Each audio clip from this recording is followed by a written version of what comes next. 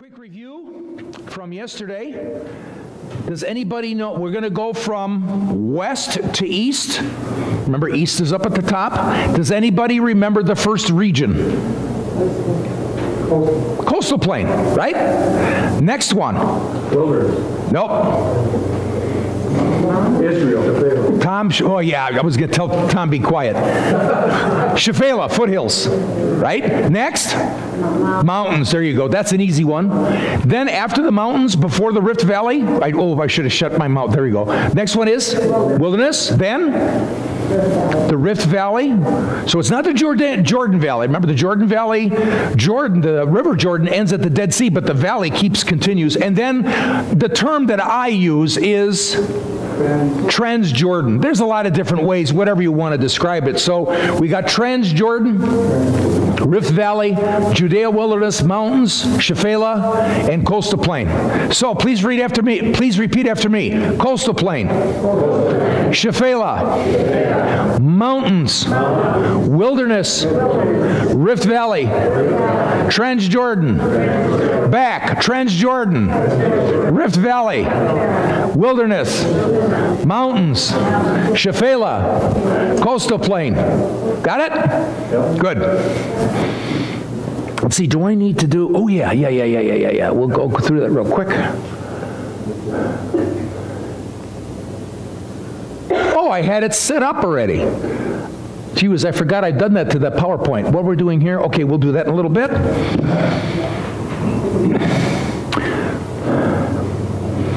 Now this morning at church, in our service, there was a region. We started this. I hope everybody got your maps. Does everybody have your maps going from south to north? Everybody? Anybody need one? We got some out there. Tom will get you one. You want to make sure you fill in your box called Negev. Remember, Negev is a Hebrew word meaning dry. And we took a look at some of those pictures.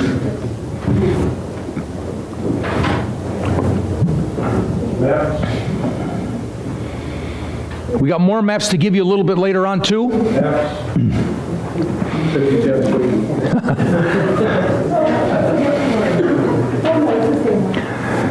So I did one lesson for you in the Negev. There are many others I could do from a biblical point of view, but what I want to do is I want to concentrate on the central area. Now you already know the central area.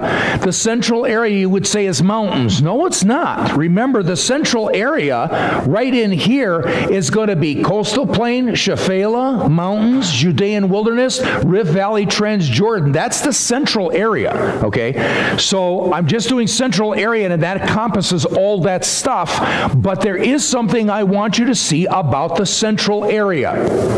Again, the central area is mountains like this. By the way, all those trees there, those were planted by people since 1948. All the trees in Israel have been planted by people. My wife and I donate to that almost every year. So all my grandkids, they always get some sort of a plaque that says, an olive tree was planted for you in Israel at a certain garden, and may Adonai bless you. And it's a Jewish place, you know. I don't know if there's any Christian places that do that. But all these trees were planted because Israel was just devastated in terms of, from a geological point of view. But all of this is, there are a lot of pine trees there. It almost looks like northern Minnesota, for goodness sake. And again, here's a part of the Shephelah and part of the central region again. And here is what you're at. You're actually looking at you're at Mount Ebal, looking at another mountain across the way called Mount Gerizim. And you'll remember, God said to Joshua, you're going to go to these two mountains. One group will be on Mount Ebal. The other one will be on Mount Gerizim. One will say the blessings, and the other will say the curses. Remember that? Okay, so that happens right here. So in the central area, what I want to show you is, this is based upon some serious historical work. How did Abraham travel to the central area? You'll see that. Well, they know, based upon historical evidence from many cultures, the roads that existed in Abraham's day, the trade routes. That is all over. Egyptians have it not documented in hieroglyphics in their temples. The Assyrians have it and so on. So they said it's likely if Abraham is at Haran, and he's going to leave Syria, which was called Aram in those days, he would travel this way down to Damascus, skirting the mountains. Here's the mountains of Lebanon. From there, stay outside of the mountains, cross the Jordan River, and go to Shechem, and from Shechem down to Gaza. They said that's the likely path that he would have taken because there was a trade route there. So in terms of the path of the patriarchs, so he would be at Damascus. From Damascus, he would come here on the Golan Heights. You heard about the Golan Heights? It's as flat as South Dakota. The difference between the Golan Heights and South Dakota is there's volcanoes there. Seriously, that are extinct, okay, but you can see the volcano cones. So there's a couple of volcanoes here. Some of this is Syria, some of this is Israel, okay, because the border of Israel and Syria is here. They came across the Golan Heights, went down one of the wadis, the Nahals, okay, and crossed here, went up Wadi Farah, from Wadi Farah up to Shechem, and then, you know, he goes down to Gaza and Beersheba. So again, that's the path of the patriarchs. And now we're really dealing with geography, right? Really dealing with geography. We're dealing with paths, we're dealing with mountains and locations. So he would have come down the valley right up in here. Oh, I can't remember the name of the valley, but that's not important. He comes down to this Nahal, and actually it's a stream.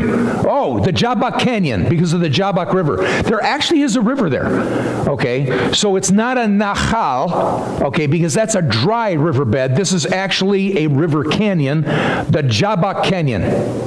So they would come down the Jabbok Canyon. That's the road. Remember? We talked about the 4 valleys yesterday on the Shephelah. We talked about the Ailan, the Elah, the Sorek, and the Lachish. Those were the Nachalim. And those were the valleys where you would go up to Jerusalem. They follow the roads. Same thing here. The Jabbok Canyon. Come down here, and there was a crossing at Adam and a ford, and then up the Farah Valley up to Shechem. And notice at Shechem, you have Mount Ebal and Mount Gerizim. So at the city of Shechem, we've got those 2 mountains. So this is pretty important. So there's something about the city of Shechem. Wait till you see this. This is amazing. And where's Kurt? Kurt, are you here? Okay. This lesson shows you again how the Bible is one book. There's no Old New Testament. There's no New Testament. And the Torah testifies of Jesus. Watch this. Here's Shechem. There's something about the city. There's something about the specific area. Okay? And we're disconnected from our Jewish roots. We're disconnected from our geography. So we have little understanding of this geography and the importance of this city. It escapes us. So we're going to study now the patriarchs of those early days, and we're going to see how Shechem plays a role in the biblical narrative. The redemption plan, and here it is. What we're after is we want to see a picture from God, okay, as an example of his redemption plan. The redemption plan of Adonai El Elyon, okay, which is the Lord God Most High in Hebrew. So, we're taking a look again at the map, looking at Syria, area of Mesopotamia, Aram, and there's Haran, and we know Abraham comes down, Damascus, finally down to Shechem, and from Shechem he goes down and lives in the Beersheba area, just north of the Negev. So Abraham comes there, but now the Lord said to Abraham, go forth from your country and from your relatives and from your father's house to the land. He gives him a place, which I will show you, and I will make you a great nation. He's going to give him people. I mean, he doesn't even have a son yet. Okay? And his wife is old. She's beautiful, but she's old. I mean, remember Sarah saying, I'm old. I'm going to get a kid, okay? So the thing is that you're going to be you're going to have all these people, and I will bless you and make your name great. He's going to have a great position in history. And so you shall be a blessing, and I will bless those who bless you, and the one who curses you I will curse, and in you all the families of the earth will be blessed. So here's Abraham. He's given a place, a people, a position, and a purpose. And you know what the purpose is. That's Yeshua. That's Jesus. As a blessing to all the nations. So Abraham went forth as the Lord had spoken to him, and Lot went with him. Now Abram was 75 years old when he departed from Haran. And he comes here. This is an artist rendering, an archaeological artist rendering of the city of Shechem in those days. Mount Ebal is over here. Mount Gerizim is here. You can see a trade route that comes up. The road comes up from this way. Probably, Abraham probably came from the north. So, God calls Abraham, gives him a place, a great nation, a position. He's got a position among all the Jews, among all the Christians, and among all the Muslims. Think about that. That's a heck of a lot of people who believe in one God, right? We'd say the Muslims have it wrong, okay? The Jews have it partially right. They miss Jesus, okay? But this is amazing. This is an amazing position of Abram, or Abraham, okay, to the three religions in the world that are monotheistic. Isn't that interesting? That is fascinating. Abraham is given a purpose. Through him, Sarah and all the nations of the earth shall be blessed. And we know that's the Messiah and Savior, our Jesus. And where does he stop when he enters the land? Shechem. So he comes there, right? Abraham took Sarai his wife and Lot his nephew in Genesis 12, 5 through 7, in all their possessions which they had accumulated and the persons which they had acquired in Haran. And they set out for the land of Canaan. Canaan, actually, is pronounced Canaan. Thus they came to the land of Canaan. Avram passed through the land as far as the site of Shechem. Big city, big trade city. Oh man, you could read a lot about this if you go into archaeology. To the oak of Moreh. Now the Canaanite was then there in the land. The Lord appeared to Avram and said, to your descendants I will give you this land. So he built an altar there to the Lord who would appear to him. So at Shechem he comes. This is it. And God said, don't worry about these Canaanites. Don't worry about Shechem. Don't worry about, this is your land. And it's like Abraham, yeah, right. What am I going to do? I got a knife. I got a wife who's old and Lot with me. Okay? And some other people from Haran. We're going to take over the, it doesn't even have an army. Okay? God's promise at Shechem, one man. Yes? There it is. He's at Shechem. God's promise, he starts with one man. Right? This is a cool picture. Make believe this is Abraham. Make believe this is Sarah. And make believe that's their grandson, Jacob. Jacob was a teenager before Abraham died. Isn't that cool? He knew Grandpa. Grandpa was Abraham. His dad was Isaac, right? Isaac was the son of Abraham. Isaac had Jacob and, what's his name? Esau, right? And when you check the dating and you check the ages, it just so happens that Jacob was a teenager when Abraham died. So can you imagine Jacob sitting at Abraham's tent, eating lamb, good vegetables, having some really cold water out of the well? Grandpa, what's Haran like? What was that like? Oh, let me tell you, Jacob. I'll tell you all about it. How did you get there? You remember the Ferret Valley? Yes, I remember that. You go down the Ferret Valley, you cross at Adam, you go up the Jabbok River, and then you hit the road. There's a road there. I know you've never been there, Jacob, but trust me, there's a road. It's called the King's Highway.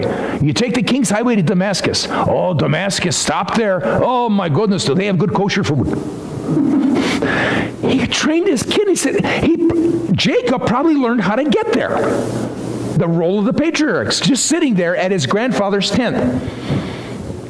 Abraham was 100 years old when his son Isaac was born to him. Afterward, his brother came forth with his hand holding on Esau's heel. Isaac was 60. Now look at this.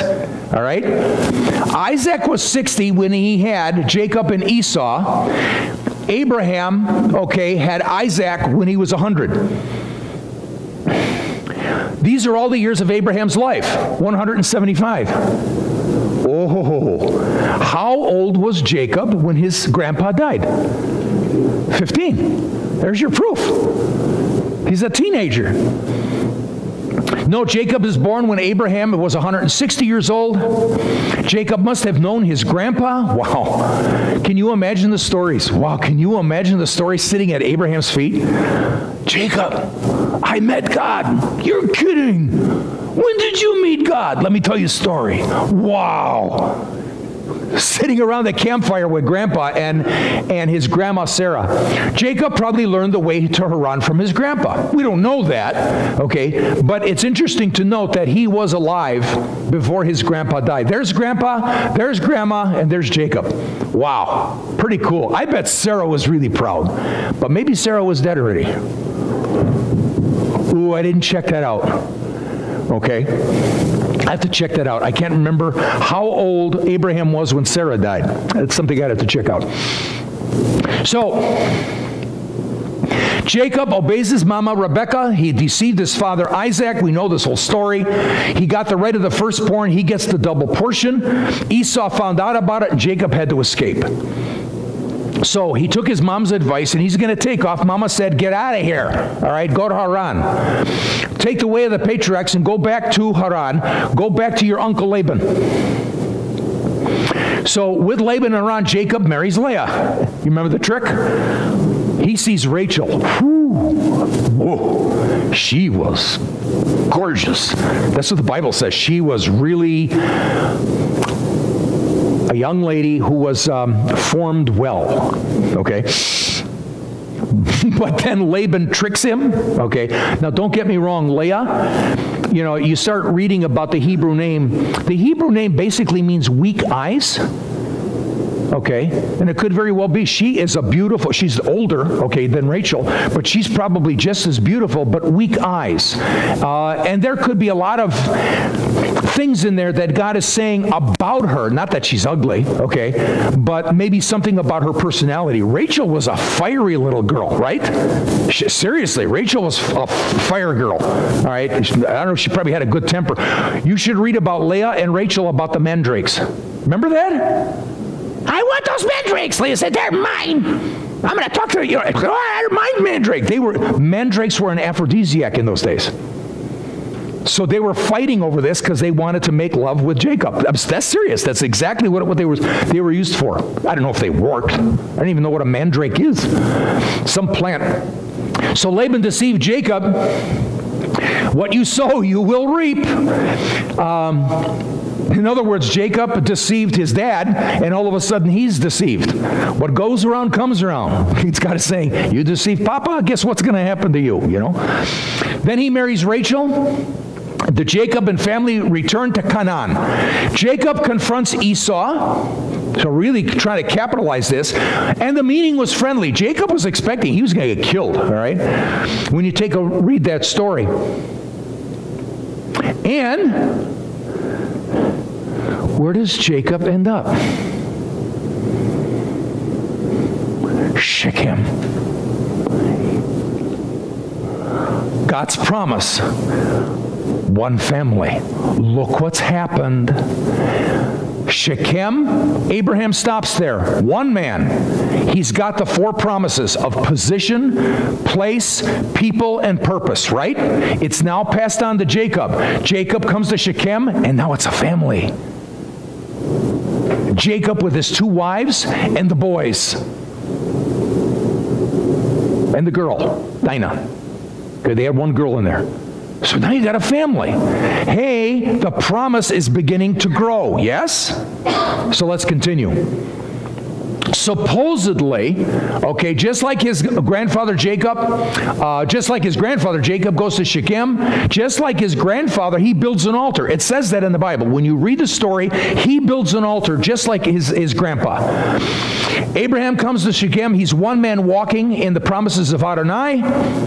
Jacob arrives next with the foundation of the nation. He's got the 12 boys. Then we know Joseph, later on, the story of Joseph. He has two sons, Ephraim and Manasseh. So technically speaking, you have 13 tribes, right? They call it 12, they're called half tribes. But again, Jacob arrives with the foundation of the nation. We see the covenant of God made with Abraham beginning to become a reality right there at the city of Shechem. Jacob begins to own the land. Do you remember that? He bought some land at Shechem. And supposedly, he buys the place, and supposedly the tradition says he dug a well. Now, the Bible does not say he dug a well. It's not there. That's Jewish tradition. Because they say, okay, you're going to buy the land, and you have flocks and herds. What do you need? Water. So what are you going to do? Dig a well. Jacob dug a well. Well, all right, we don't know that. That's important. Very important. So hang on to that, okay? You're looking at the possibility of what Jacob's well is. You can visit this place today. This is a Palestinian site. It's near the city of Nablus, which is the ancient city of Shechem. And the Palestinians would tell you, we think this is Jacob's well. The Bible doesn't say that. Remember tradition, okay? But hang on to that. Here it is. There's Nablus. Shechem is right in kind of in front of us, the ruins of the city. Gerizim is here on the left, and Ebal is over there on the right. And here comes Joshua. What does he do when he comes into the land? You can read the whole story after Jericho. And here it is, Joshua 8:28-35. So Joshua burned the city of Ai. This happens after Jericho. First they attacked Jericho, the walls came tumbling down, right? The next is Ai. That's a sad story, but it's an interesting story. After that, we read this. Joshua burned Ai and made it a heap forever, a desolation until this day. He hanged the king of Ai on a tree until evening, and at sunset Joshua gave command. They took his body down from the tree and threw it in the entrance of the city gate, and raised over it a great heap of stones that stands to this day. Then Joshua built an altar to the Lord, the God of Israel, on Mount Ebal. Where's Mount Ebal?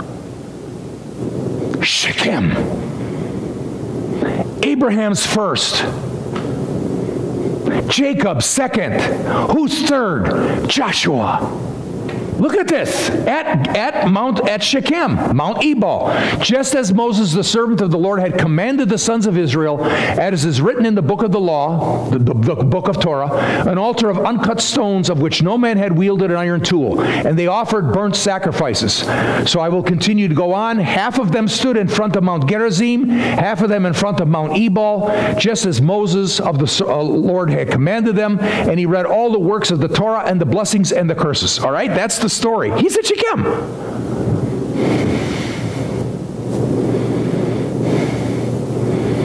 You're looking at the ruins of the city of Shechem.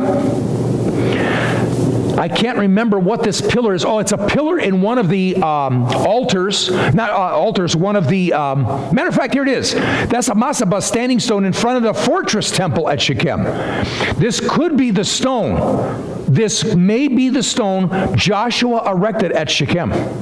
We don't know, but it could be. He erected a pillar, okay, at Shechem. So again, you read that. Could it be that pillar? It could be. We don't know.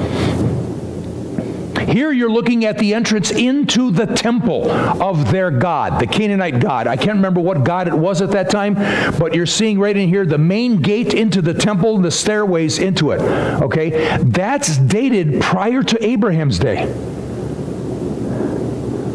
So that means Abraham, Jacob, and it could very well be Joshua, actually were there. To walk in places, again, where these guys walked. Gates are dated to the 16th century BC, prior. Oh no, excuse me, these are gates dated to the 16th century BC. This is not Abraham. And definitely not Jacob, but maybe Joshua. Abraham comes here as one man. Jacob, he's next to arrive with his wives Rachel and Leah and the kids. God is blessing Abraham and his descendants. You see it, a people and a place. Now, because Jacob bought the land. It's the first piece of land the Hebrews owned. That's it. Okay. Why is it mentioned? Because we have legal precedence for the Hebrews to take over the land. They started buying it. Remember what David purchased in Jerusalem?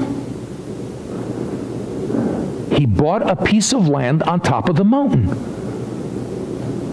He bought a place where they did the wheat stuff. Remember what they call that? What do they call that?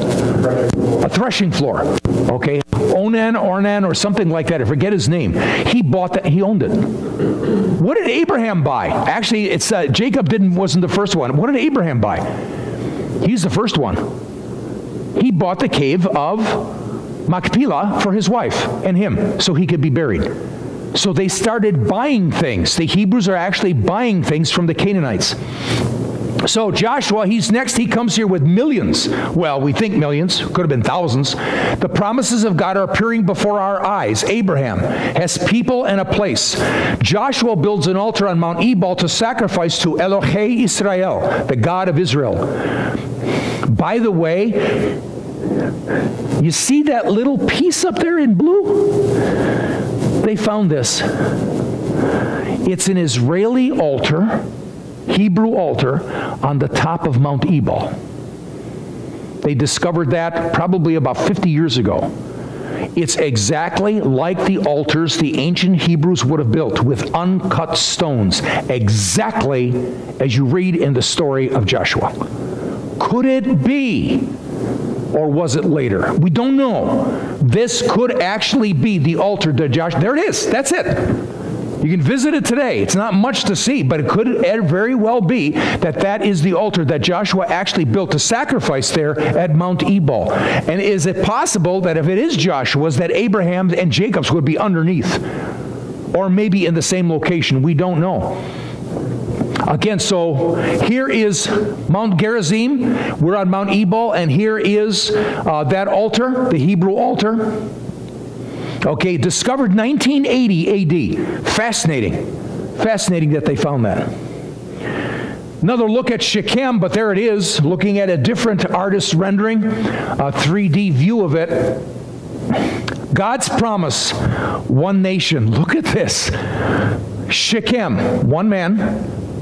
Next, one family. Next, Israel, the nation. Pretty cool, if you understand geography. I'm not done.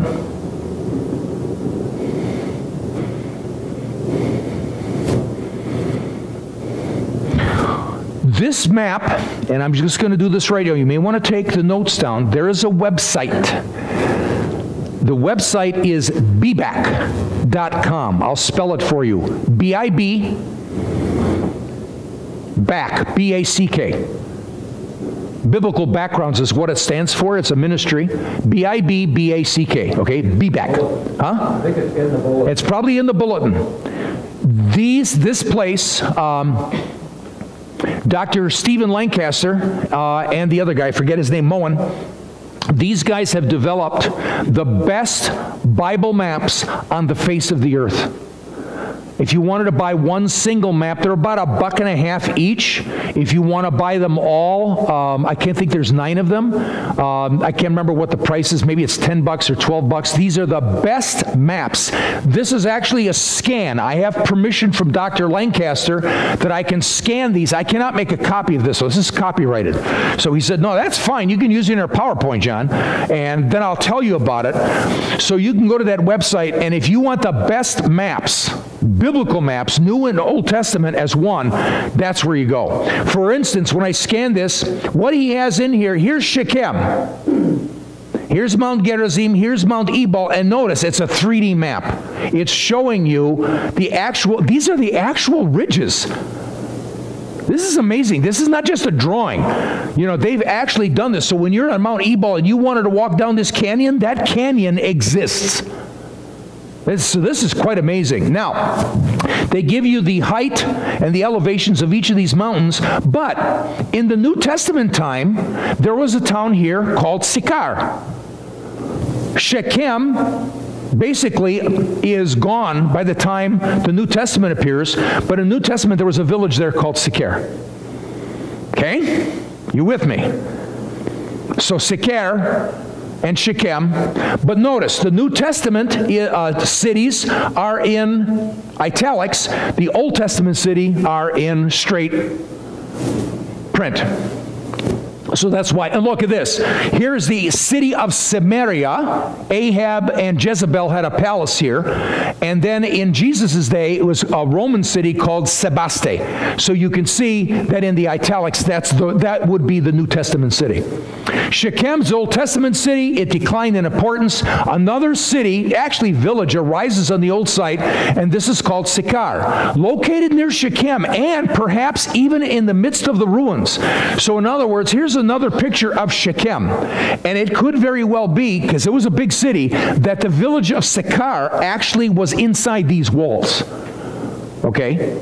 They haven't discovered and excavated all of Shechem, but it is highly likely that Sychar is in Shechem. It was a New Testament city. And Jacob's well, the tradition, was supposedly located at Sychar. Okay? This is interesting. There it is, Sychar and Shechem. And then one day, who shows up?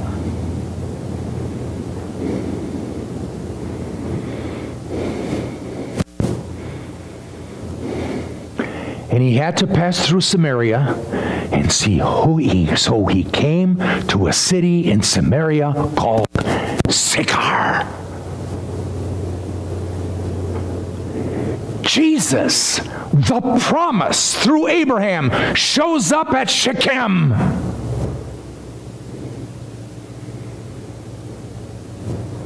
On the parcel of ground that Jacob gave to his son Joseph. And in the New Testament, you're reading about a tradition. And Jacob's well was there.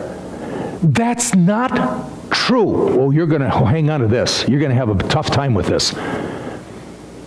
In the New Testament's day, there was no Jacob's well that they can prove exclusively that Jacob did it. We have no proof of that. None. It's not in the Old Testament at all. But all of a sudden, here's the first time you read it. That's a tradition. God is just, you guys want every word of the Bible to be, that's true, Jacob's well. Therefore, God said it, so therefore Jacob's well was there and Jacob did it. No, he didn't.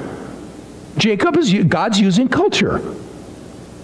Understand that. Every Jew in Jesus' day understood Jacob's well. Okay? It was tradition. No problem. Do you understand that Paul quotes pagan poems? Did you know that? 6 times in his letters. That's the Word of God. 6 pagan poems. Isn't that interesting? You have to get a different appreciation for the Word of God. God uses culture. He uses customs. He inspires Paul to do this so he gets a message to you. God didn't write the Bible. What did he do? He had these men inspired to write the Word. Are you with me?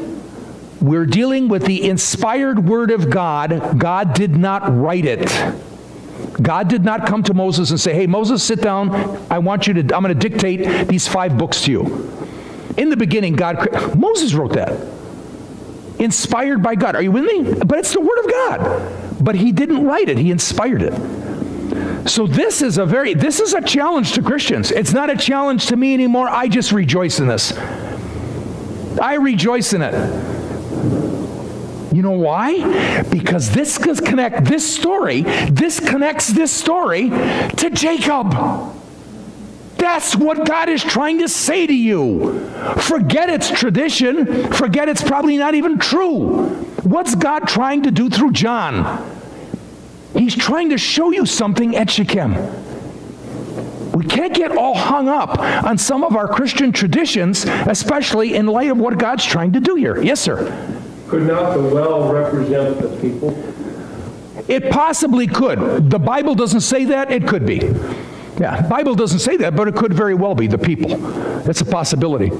Here she comes, the Samaritan woman. Do you remember what you heard about Samaritans the other day? Jesus is in Samaria. Are you kidding? The Jews hated the Samaritans more than they hated the Romans. The Pharisees and the Sadducees hated the Samaritans more than they hated Jesus. And he's going to talk to this woman. Are you kidding? You understand why the disciples were, well, he's talking to this woman. On top of that, she's a Samaritan. I mean, his 12, they went to get him lunch. Okay, by the time they come back, he's talking to a Samaritan woman. What's he going to do? Call lightning down and completely destroy her? She's a Samaritan, you know. So you read that this is amazing stuff. What went through their mind, the 12? What went through their mind after this event when Jesus does the parable of the Good Samaritan?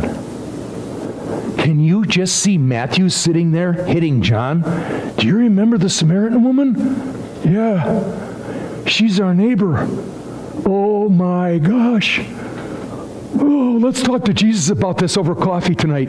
Can you? I mean, you got to think about this. These guys are just like, they want to kill this woman. I mean, they didn't want to kill her, but they didn't like her. Look at this. So Jesus, being wearied from his journey, was sitting thus by the well. It was about the 6th hour, about noon.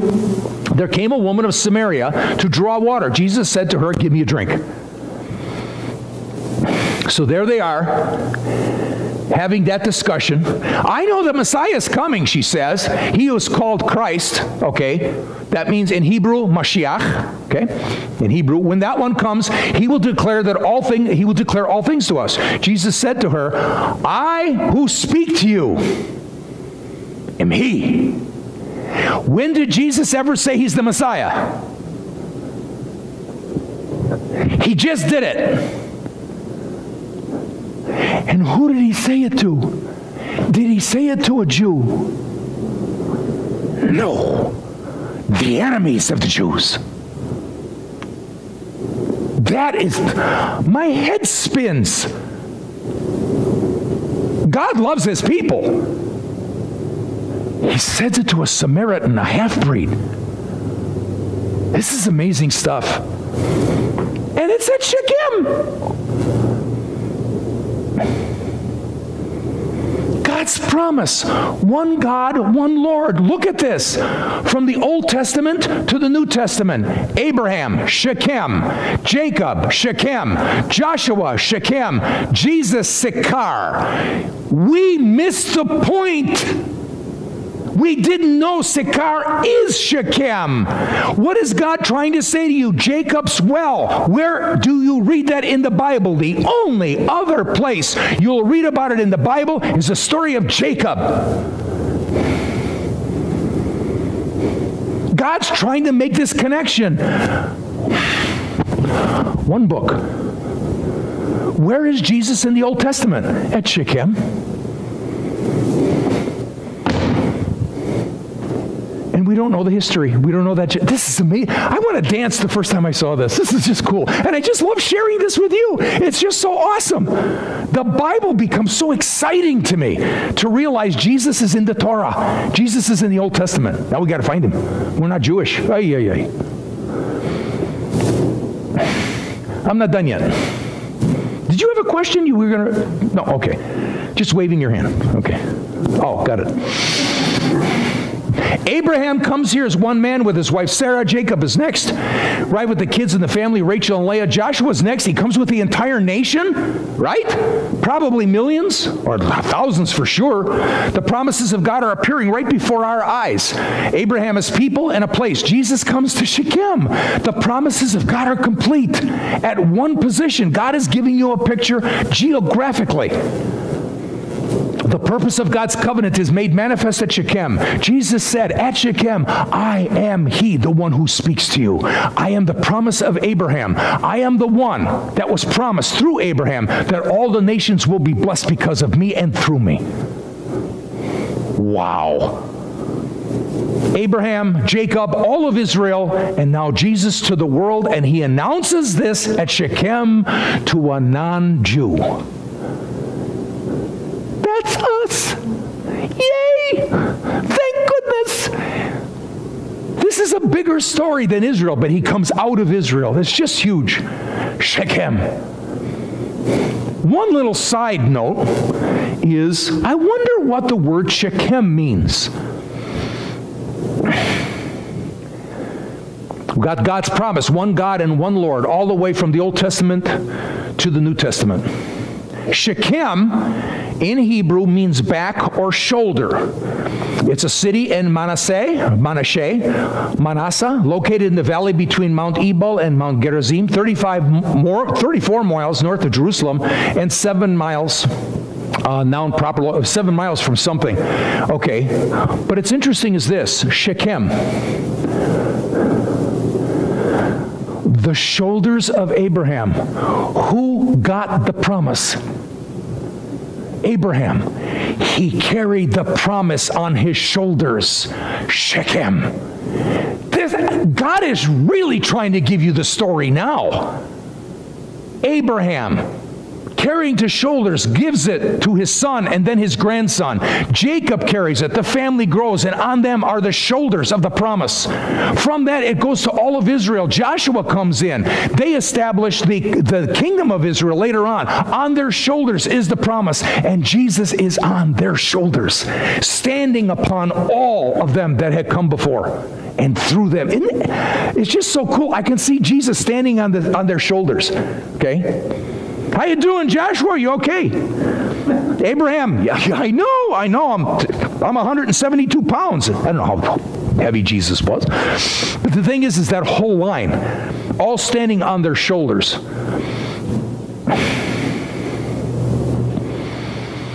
So again, I just love this. I wanted to show this during the service, but again, what we come up to again is one book, one God, one Lord, one salvation plan.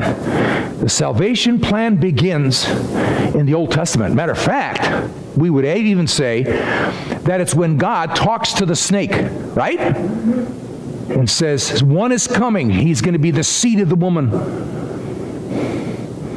And he basically says, you will bruise his heel, but he will crush your head. It begins there. That goes all the way. How can we dismiss the Old Testament? You know, that's the only Bible they had up until 150 A.D. The church started with the Old Testament. And they would open up the Old Testament and they would just, I remember the two guys on the Emmaus Road? Okay? And Jesus opens up the scriptures to them. You can read it. And he goes through the books of Moses, the Torah, and the prophets, and he shows them himself. Later on, one of them, I can't remember his name, I think it's Cleophas or something, but anyway, one of them says, weren't our hearts burning because he had opened up the scriptures so we can see him? Wouldn't you like to get a CD of that discussion? Jesus teaching the Old Testament to show them himself to the two guys? Because that's all they had. And they were massacred in some cases by Roman emperors, and all they had was the Old Testament. We're missing the point. And God wants you reconnected to the reality and the foundation of our faith. What's the first 5 books of the Bible that he gave to us? The Torah, the 5 books of Moses, and the promise of Messiah, right there in Genesis. Oh, and by the way, I got to do this. What did God create on day 1? Nope. Oh, no, he didn't. God created the heavens and the earth, but what did he create on day 1? Light. When did he create the sun and the moon? Day 4. The rabbis, for thousands of years, have struggled. Not you. Okay? You guys say, well, it's a Big Bang Theory. Yeah, it's a Big Bang. And the energy of light. And you treat the book, we treat the book like it's a science book. It's not a science book. It's God's Word. It's instruction to us. Rabbis for thousands of years struggled with, what's this light? He creates the sun and the moon and the stars on day 4. What's this light on day 1? One rabbi says, I've got an idea. What's your idea? I think it's the light of Messiah. Now remember, Jews do not believe that Jesus is Messiah, right? So please, the Messiah, they believe in Messiah. Ah, that's interesting. So the light of Messiah comes in and begins to infiltrate all of the universe. Yeah. Wow, that's good. So you have some rabbis over the last 2,000 years who are writing in Jewish literature that they think the light on day 1 was the light of Messiah. What does John write about Jesus in John chapter 1? Jesus is the light of the world, and he was with God the Father when he created it at the beginning. John is saying, okay, what? Day 1, the light of the world is the light of Messiah.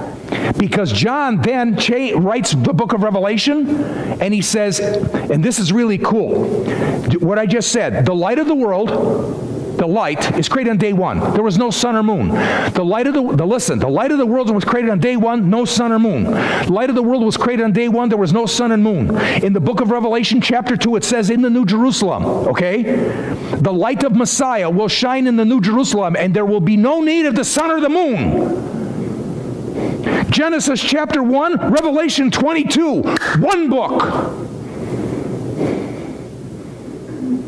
Wow. What's God trying to tell you?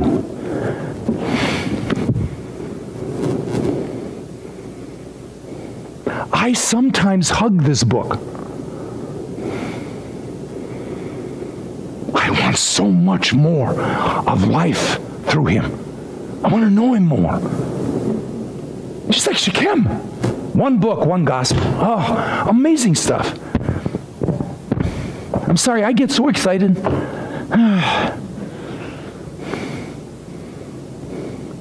That's why he didn't get much sleep when we were in the Middle East. I'd wake up at 3 in the morning screaming, yes! Wow! Time to go to the bathroom, John.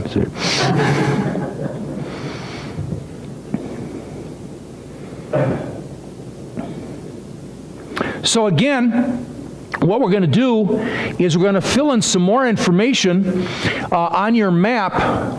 We went from the Negev to the central area, and from the central area, now we're going to take a look at the Jezreel. And let me take a look at what I did for you guys. These maps are in my book, and I can't remember what I did for you guys. Can I see your map for the Jezreel?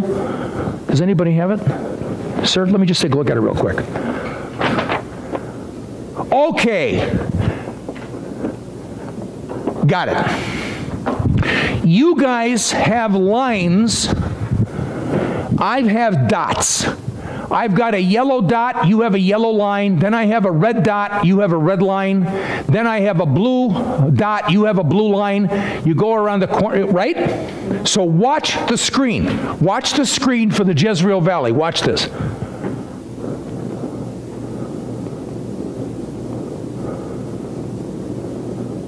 That's what I want you to do.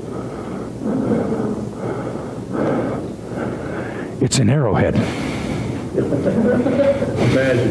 Imagine what you gave me last night. What's the first thing that came to my mind for this? This.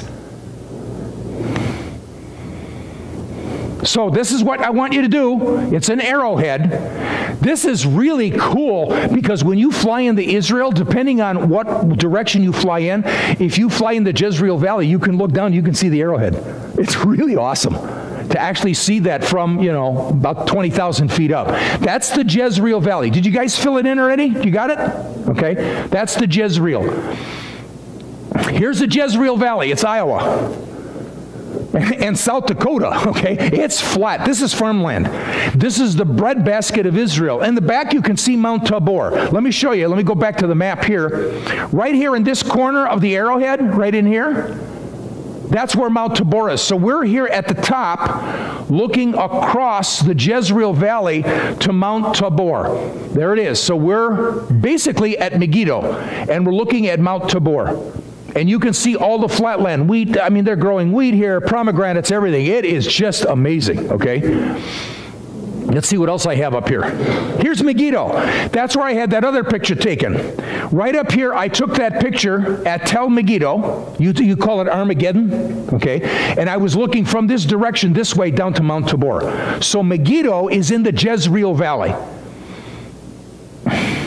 Here's Megiddo. This is a picture of what the city would have looked like in those days. And I was standing here, taking that picture, looking this way to Mount Tabor.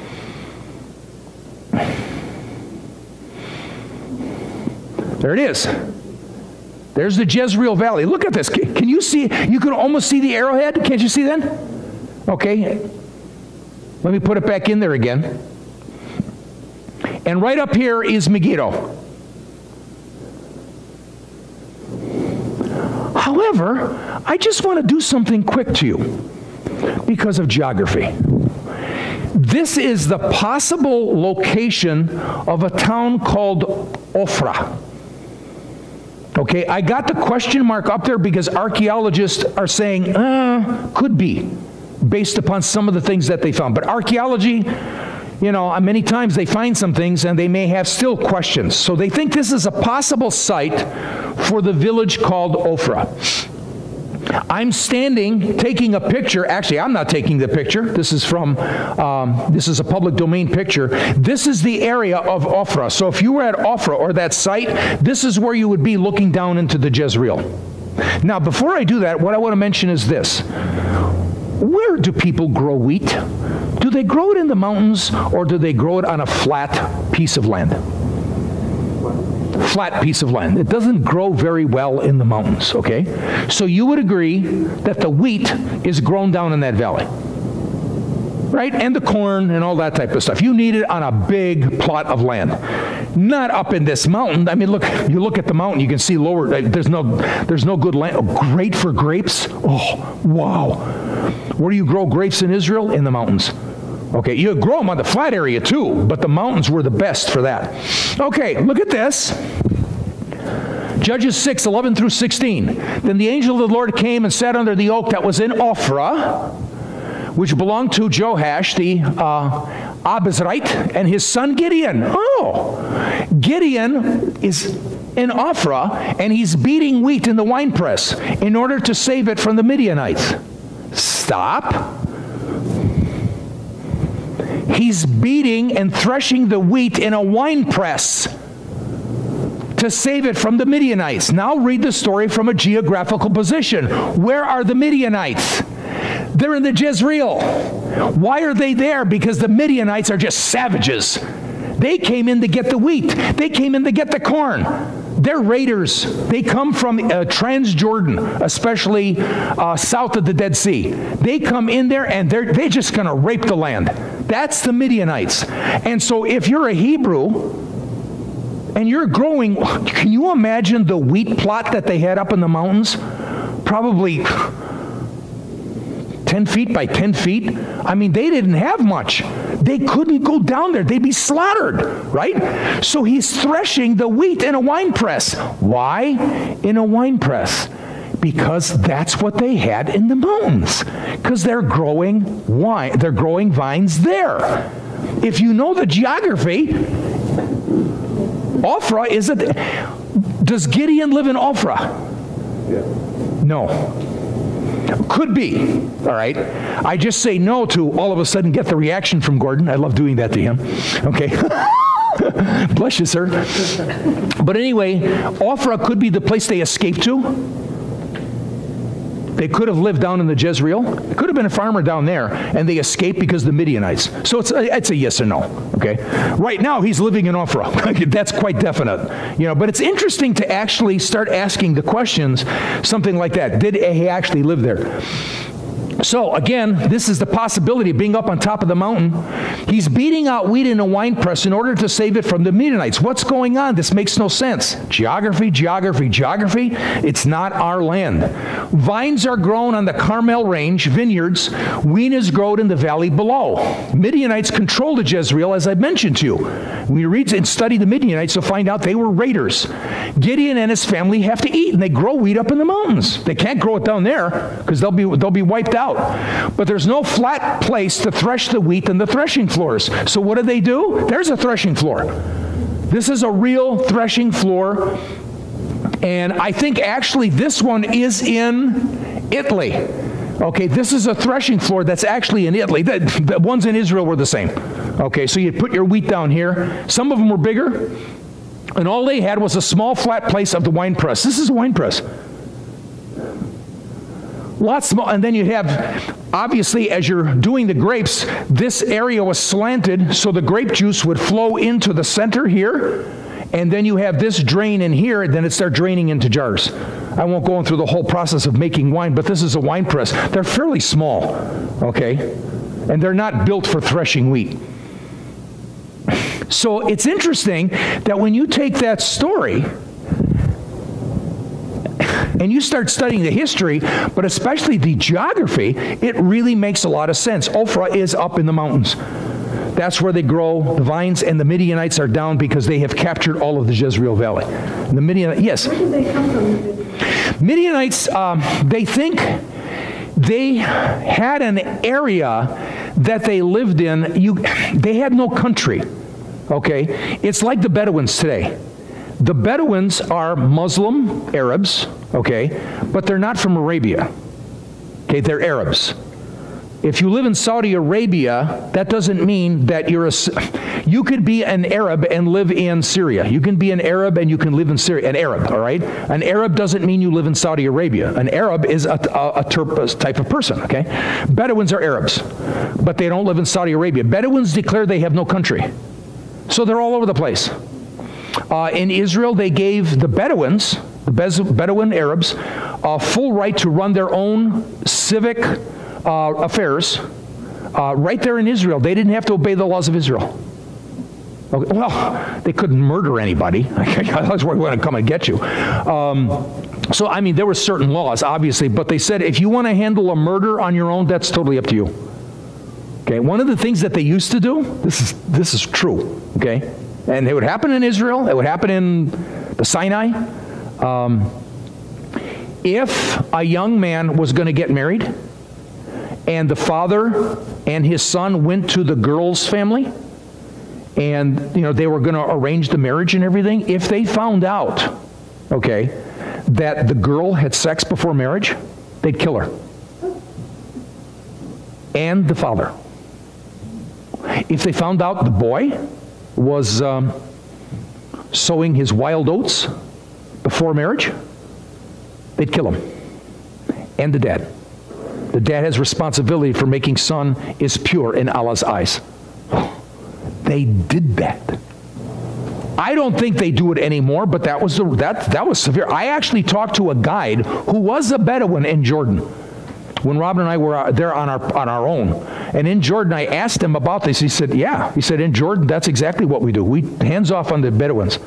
You go to Sinai, we're in the Sinai Peninsula, and we stopped at what they call Rephidim. Well, I don't know if it was Rephidim or not, but it was kind of a cool place to stop, and tradition says it is. Well, we stopped there. It was about 5 o'clock in the afternoon, and my son Tim was with me. So he got out of the car. We're going to rest. We've been driving on the Sinai Peninsula for hours, and it was really a long trip. So he got out. He's wandering around, and we had our guide, who had an Uzi machine gun, and we had our driver, who had a 45 Glock, and we had a guard with us who had another Uzi machine gun under his, because we had to be protected from crazy Egyptians who hated white people from the United States. I'm serious. So I got out, and so the guard looks at me. He's a very nice man, very nice man. So he looks at me and he says, Reverend Ferret. I said, yeah. Where's son Tim? Where's son Tim? My son's named Tim. I don't know. He says, get him. Get him now. The Bedouin are here. They think this is their land. They will kill him. I said, what? So Tim, he's running through the pine groves and stuff like that. This is not the first time my wife heard this story. The first time she said, what? He's on top of the hill. He climbs up, I mean, he's about 100, 150 feet up. Okay. Hey, Dad, look at me, man. I'm a Hebrew fighter. And this guy, get him down. What a perfect target. Okay? Because the Bedouin were allowed to kill anybody that kind of went into their territory. So to answer the question, this could be similar. There was a Midianite area. And then we have the strange connection between Midian and Moab. First of all, you're talking about the Moabites, and they go to the Midianite king. Then the Midianite girls did this, but God says, go. Were they connected somehow? You know, it's very fascinating. But the Midians seemed to have a territory, and the territory didn't have any real boundaries that we know of. Fascinating thing to study. I hope. Okay. I want to give the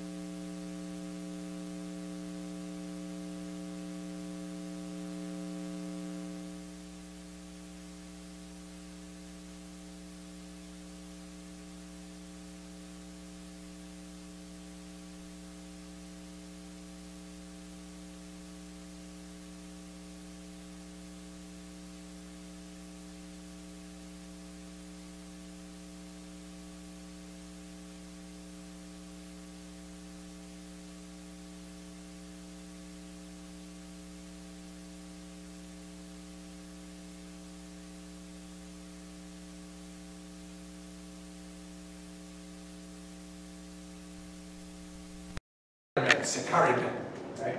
The Zealots. They lived in that area. I'll show you that in just a second. And then you have this whole region up here on the Golan Heights, through here and down south and over here called the Decapolis. Pagan area, totally pagan. There were 10 cities. 10 cities the Greeks established. Finally, the Romans developed a province. And the province was called Decapolis. 10 cities. 10 pagan cities. Okay? Jews never went there, unless they were Herodians. Okay? So, the first thing we're going to do is take a look at the city of Tiberias. So that's your first red mark and your first box. The city of Tiberias. Tiberias was built by Herod's son, Herod Antipas, to honor Tiberius, who was the emperor at that time. It was built on a cemetery, so no religious Jews went there, because they can't be unclean.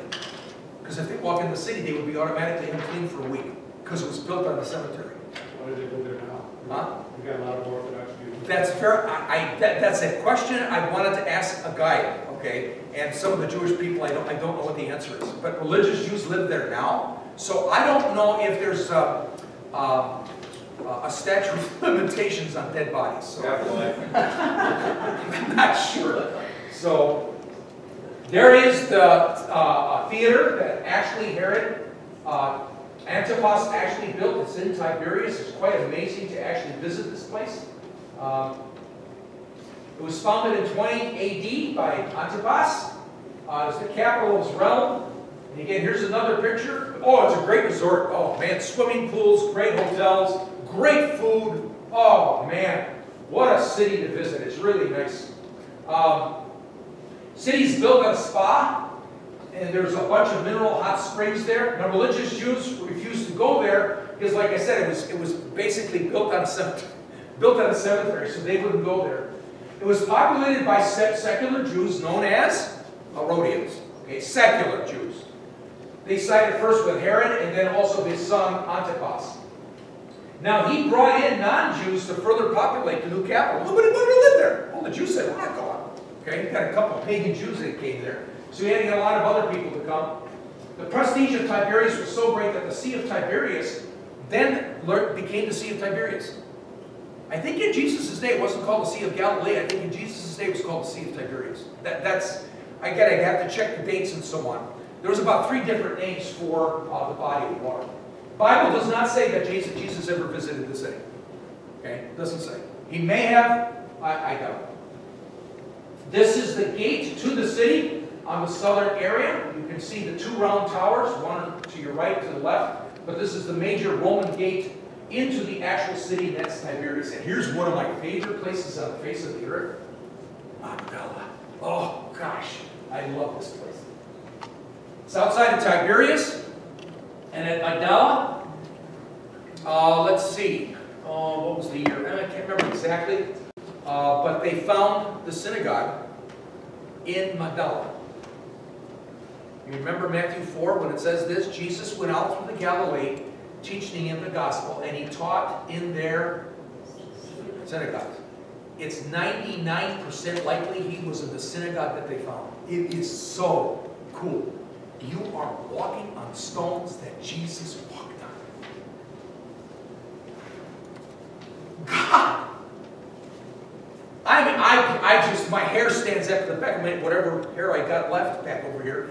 But the thing is that I'm serious. I get goosebumps to realize I'm walking. It's like going to Shechem.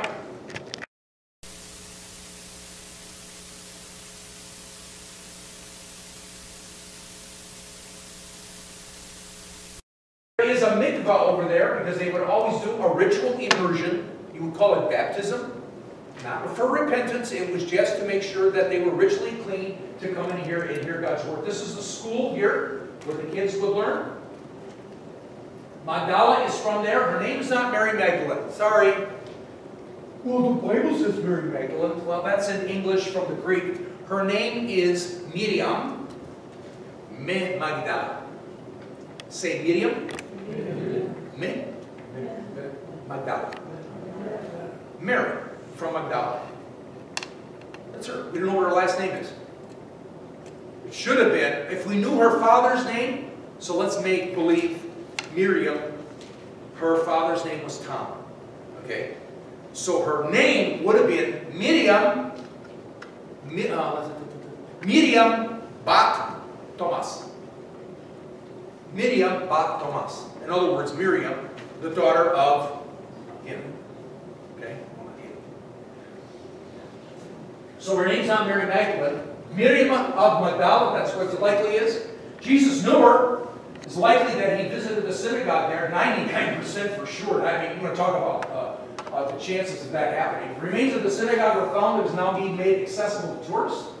You got to go there. Boy, if you ever get to Israel, you have got to go there. Oh, wow. And then make sure after you're done you go to the Magdala restaurant right next door. Tilapia fish like you wouldn't believe. It is. St. Peter's fish, nice restaurant, great, and the French fries that they, the best. Oh, it's just awesome. So it's right next door, okay? Yeah. So go to the synagogue, say, Jesus was here. Fish, okay? Matthew 4:23, Jesus was going throughout the Galilee teaching in Ferret worked there. What's that? No. So, like I said, it's a very likely situation that Jesus actually was here. This is far different now. It's now under a pavilion. It's a big Catholic site. All right, Catholic archaeologists actually discovered it. And it's now a Catholic site, but they're working with the Israeli Archaeological Authority. For the first time, I think, where the Catholic archaeologists and Israel are working together to make sure this site is preserved archaeologically. All right, though they have some Catholic stuff there, Catholic retreat center and a nice church there, but they wanted to build a church not on the city. In other words, there's no ruins underneath. So I don't know what all the science that they did to make sure that that happened. Right? So that's my doubt. Then we're going to deal with 3 cities: Capernaum, Chorazin, and Bethsaida. And then we're going to take a break. So in Hebrew, it's Kafir Nahum. Say Kafir Nahum. Chorazin. Bethsaida.